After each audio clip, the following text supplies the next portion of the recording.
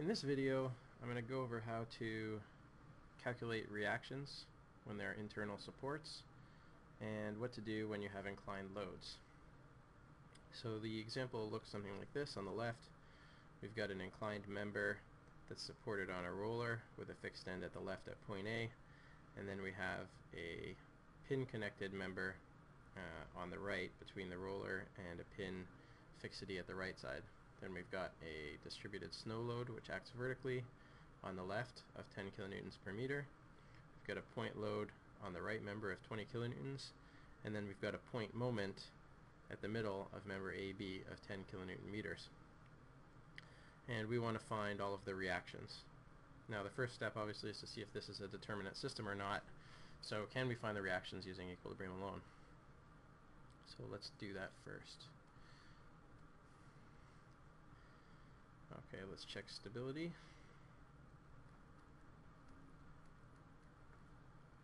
And determinacy.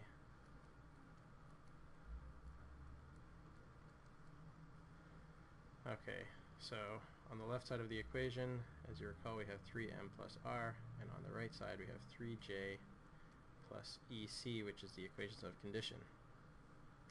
We have 2 members, so 3m is 6. We have 3 reactions at the fixed end, 2 at the pin end, so that makes 5 total. On the right side for joints, since we have 2 members, we have a joint here, here, and here, so that makes 3.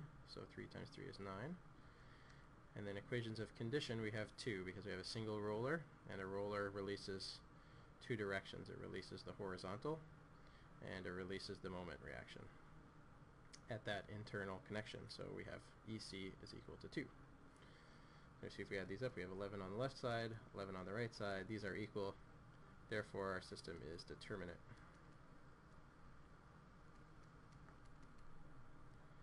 Okay. And as for stability, all of the stability conditions are okay. And there's no mechanism.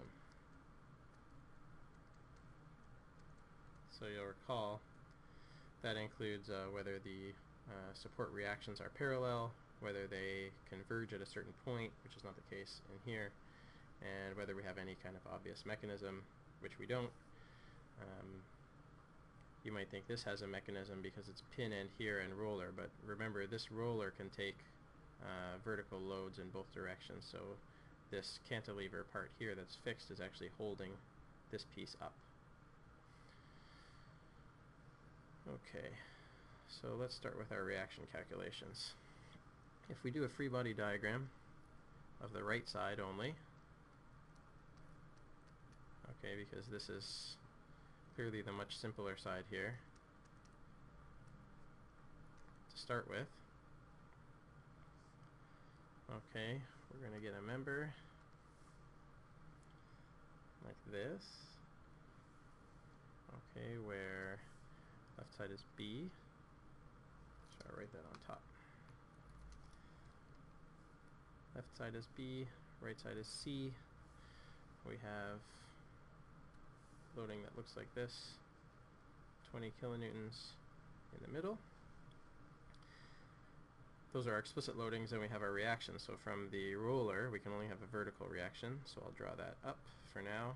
Call that BY, BC, so that's B in the Y direction on member BC. Here we have CY, we only have one member here, so I won't specify, and we have CX. These are the reactions caused by the pin.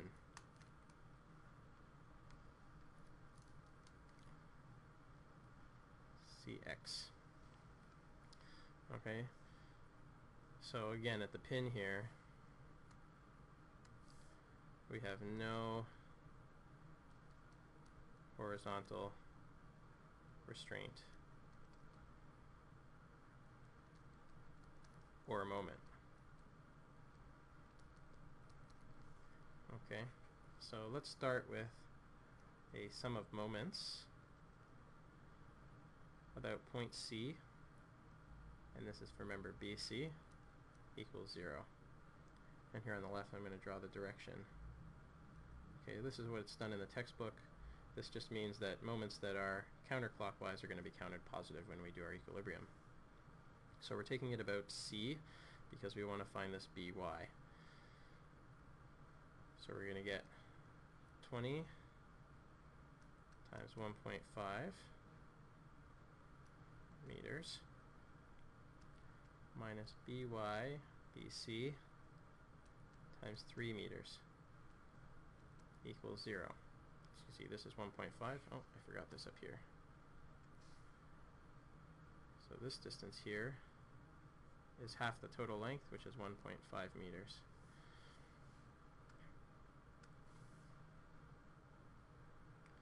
Okay, and then if we solve this equation, we get By BC equal to 10 kilonewtons. And since this is positive, we know that it is the same as what we've drawn it. So then we know that that's up. Okay. So now knowing By, we can do a sum of forces in the y direction. Again, I'm going to signify that forces in the up direction are positive. So then we get 10 kilonewtons. That's By minus 20 kilonewtons for the applied point load plus Cy equals 0. And we're going to see that if we solve this equation, we get Cy equals 10 kilonewtons positive, which means that it's in the same direction we've drawn it, which is up. Piece of cake. And then the trivial part here, sum of forces in the x direction equals 0. I can say that this is positive, but it doesn't really matter, because all it means is that Cx equals 0. Which means there's no horizontal force at the pin due to this applied load. Okay, so now I can continue by doing the FBD on the left side, which is our more complicated side. Okay, this is AB. Okay, so let's draw the member. Recall looks like this. Okay, this is A, and this is B.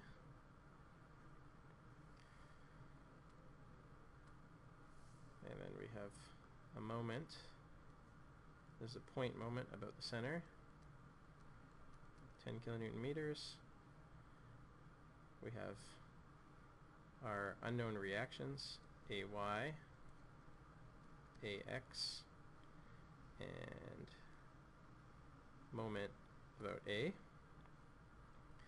And then here we also have vertical load, 10 kilonewtons, which is from the roller. I'm going to explain that a little bit more in a second. So we have our distributed snow load, which is distributed along the horizontal axis, and this is 10 kilonewtons per meter. Okay, now this load here, the one pointing down from the roller, is the equal and opposite reaction from the right side of the structure. So here By equals up, and you remember whenever we cut a structure to make two free body diagrams, the loads have to be equal and opposite. So if I have By is up on one side, then By has to be down on the other side. Same with the axial forces. If the axial force is going to the right on one side, then it has to go to the left on the other side of the cut.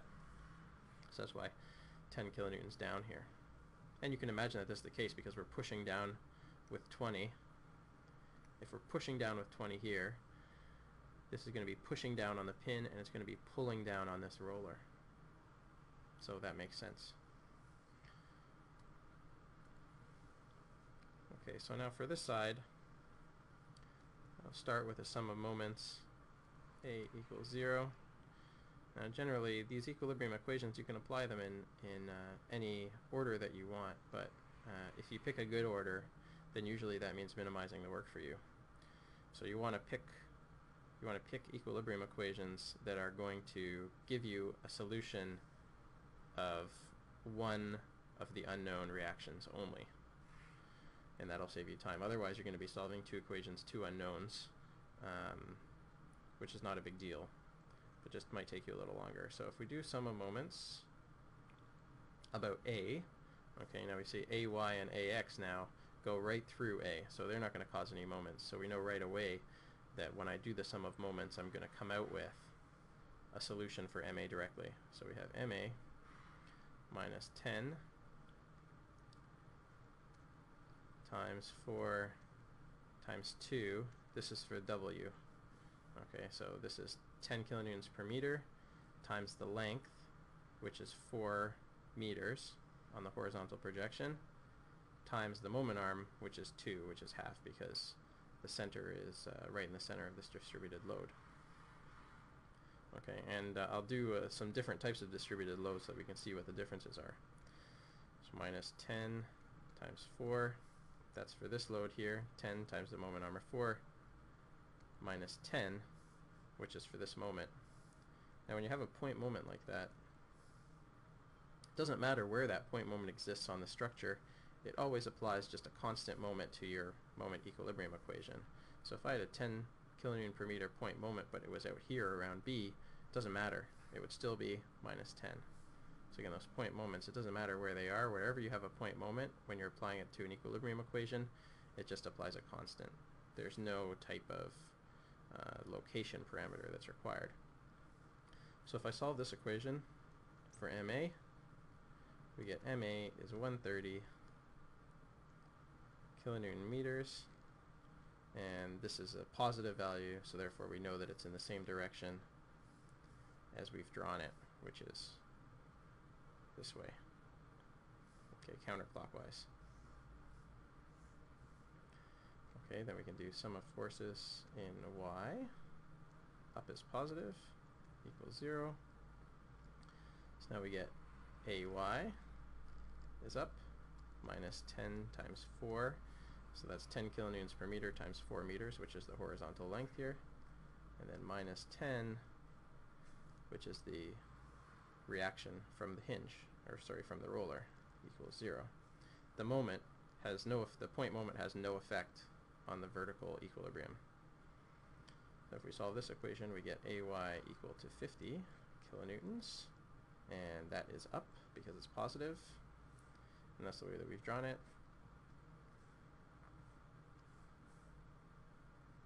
And then sum of Fx equals 0 gives us Ax equal to 0.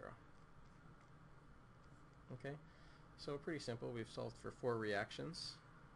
What's allowed us to do that, we've solved for 5 reactions, and what has allowed us to do that is the fact that this has an internal release in this structure caused by this roller, which provides us with 2 additional equilibrium equations at the roller, being that the moment at the roller is 0 and the horizontal reactions at the moment are also 0. And then we come out with the full equation here. Now what were to happen, okay, so now we have it, we can do an additional step here. Delete that. We can do an additional step here where we can check our overall equilibrium.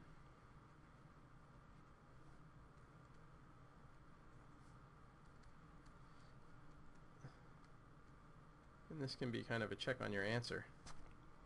Okay, so you'll recall, just draw it in black. We have this with a pin. This side is fixed. And we have our moment here. Oh, sorry, I didn't want to draw those reactions. Let's get rid of those. The moment here of 10 kilonewton meters. We have a force here of 20 kilonewtons. Then we have a vertical reaction here of 10. Horizontal reaction is 0. We have our distributed load of 10 kilonewtons per meter. And we have our vertical reaction of 50 kilonewtons and a moment of 130 kilonewton meters. I'll make that a little bit more explicit. 130. And again, the horizontal reaction here we calculated to be 0. So these are just all of the reactions we calculated along with all the point loads that are applied. And we'll recall the distances here.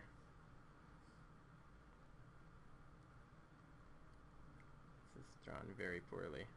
So this is 2 meters, this is 2 meters, this is 1.5, and this is 1.5 meters. And this is 1.5 meters to the point load and 1.5 meters up from there. So now if we want to do a sum,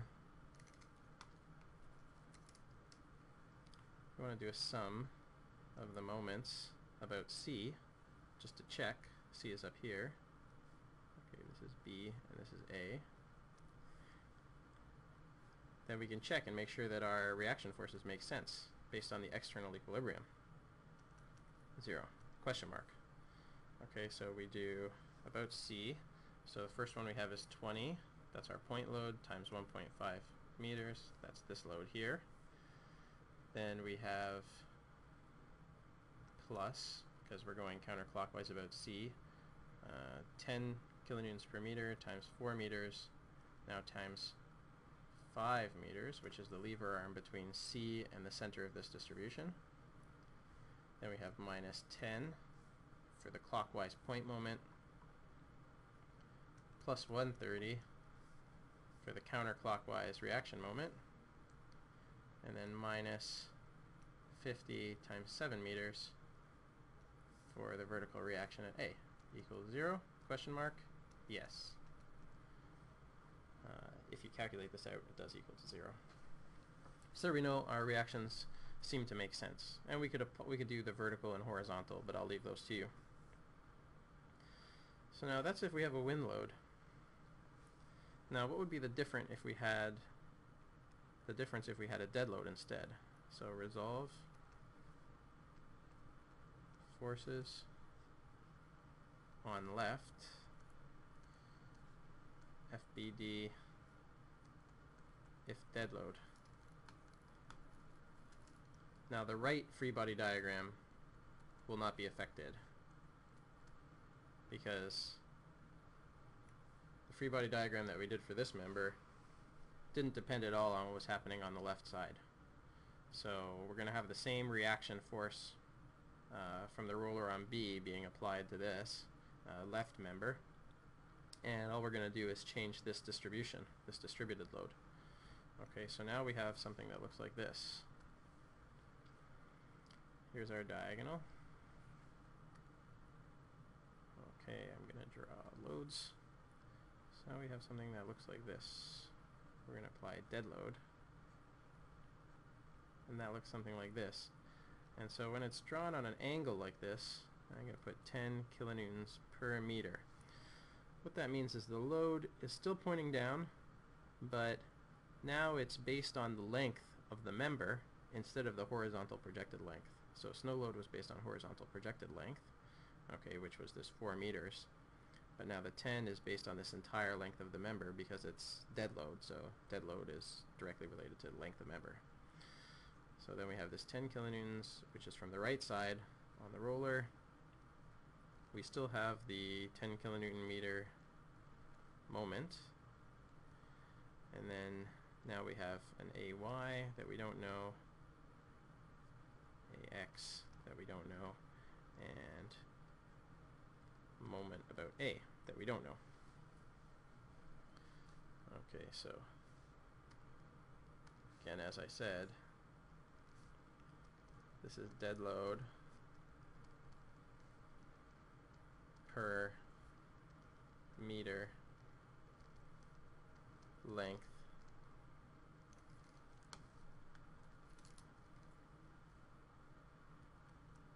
of element, not projected length. Okay, so now this I purposely made it this is 3 high, right, 4 across. If you look back, so if we go back here, okay, you'll see that we have a 3 high and 4 across. And so many of you might recall that that is equivalent to that's a 3, 4, 5 triangle. So the hypotenuse length here is 5. Now if you didn't have that special triangle, then you could use 3 squared plus 4 squared square root of to find the hypotenuse length, and that equals 5. Right, but 3, 4, 5 is just particularly convenient. So that means that the length of this diagonal is 5. So now when we do our sum of moments about A, say counterclockwise positive, equals 0, we have MA, obviously. Now for the distributed load we have 10, it's 10 kilonewtons per meter, and this is times 5 meters now, and the moment arm is still 2. So this changed, okay, was 4 for snow, and this stayed the same. And now, why did this change but this stayed the same? Well, that's because these loads are going directly down, and when we're talking about determining our moment, we want the perpendicular length, right? So these are vertical, so we want the length perpendicular to the direction of the loading between the point that we're calculating the moment about and the center of that distribution. So the center of that distribution is still 2 meters from point A, perpendicular to the direction of the load. Okay, and then the rest of this stuff ends up being the same. So we have 10 times 4 meters for this vertical load, and then minus 10 for the point moment equals 0. This gives us MA equals 150 kilonewton meters in the counterclockwise direction.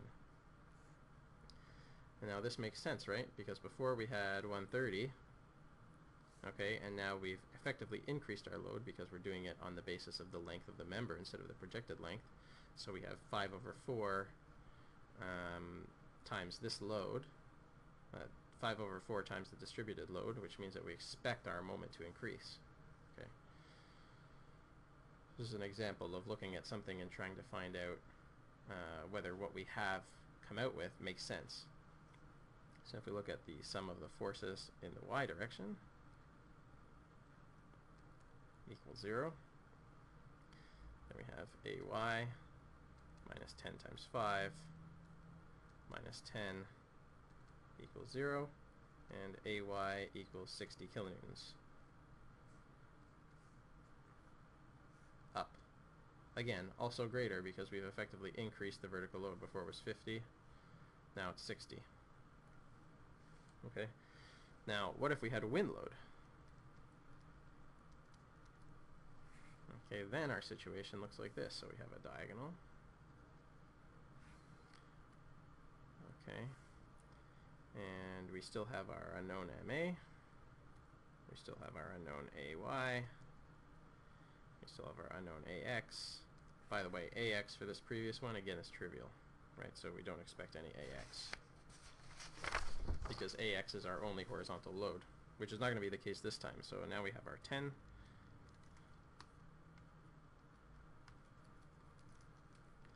Kilonewtons coming from the roller. We have our 10 kilonewton meter point moment, sorry. And so now our wind looks like this.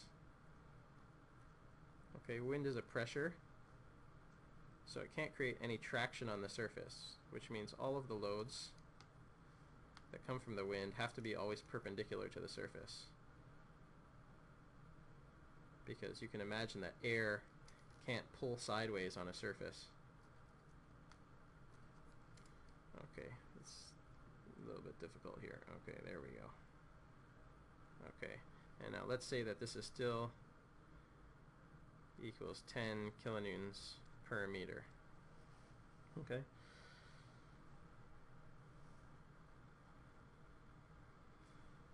So this time when we do the sum of the moments,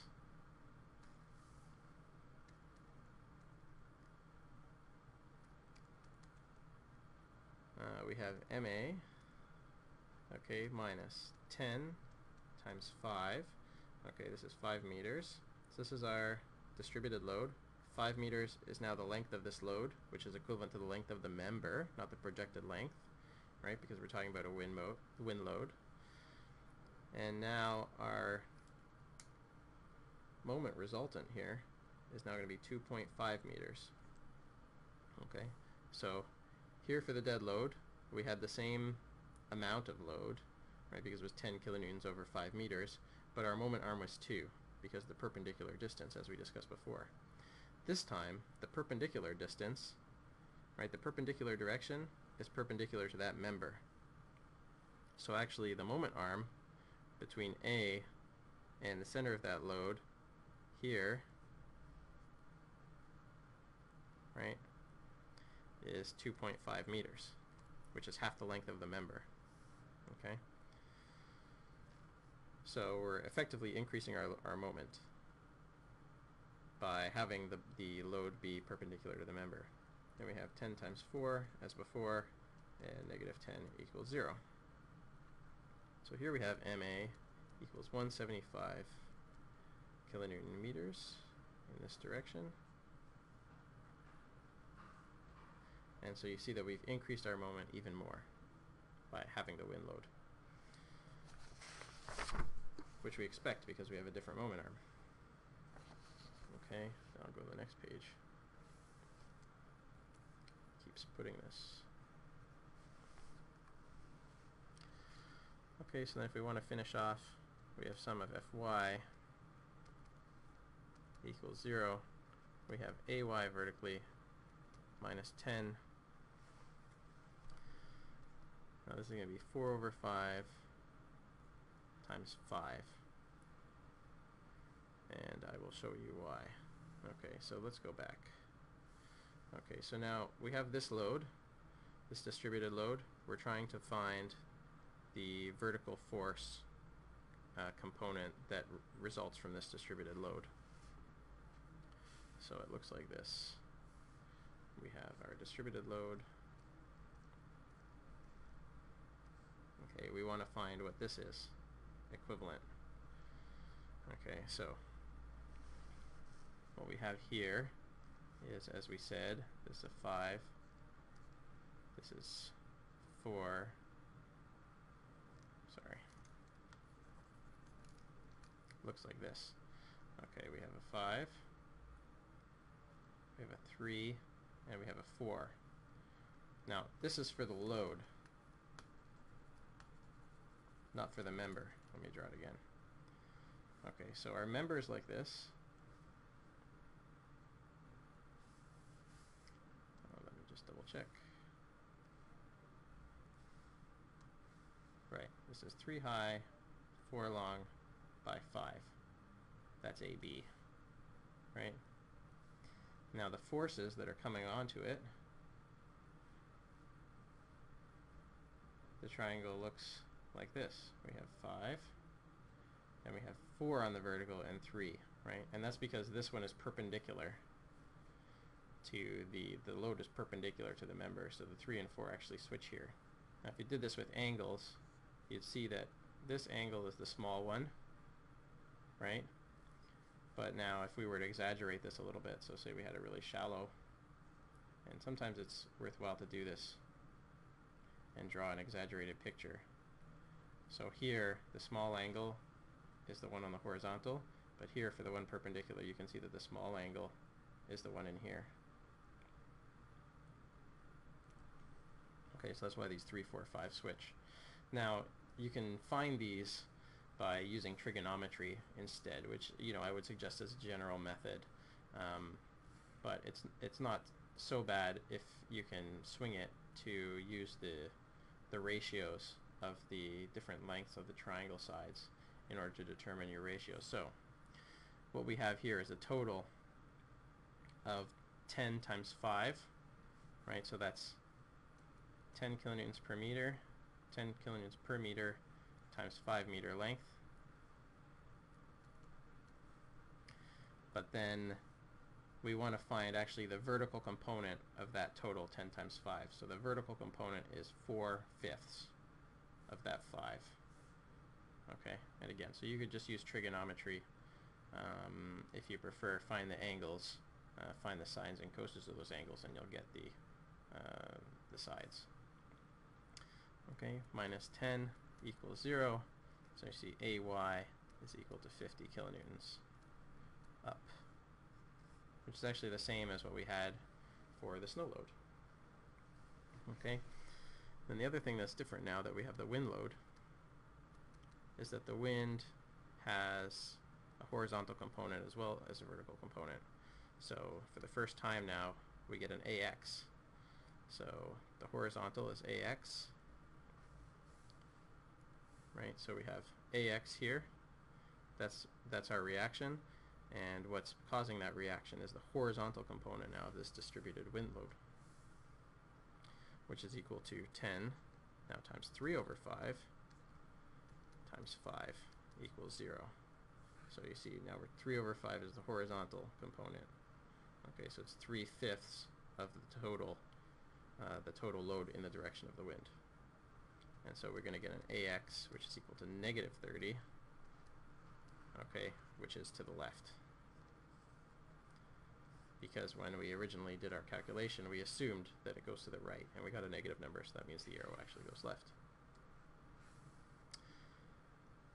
And that's it. That's how you calculate reaction forces for members with internal releases and with inclined members.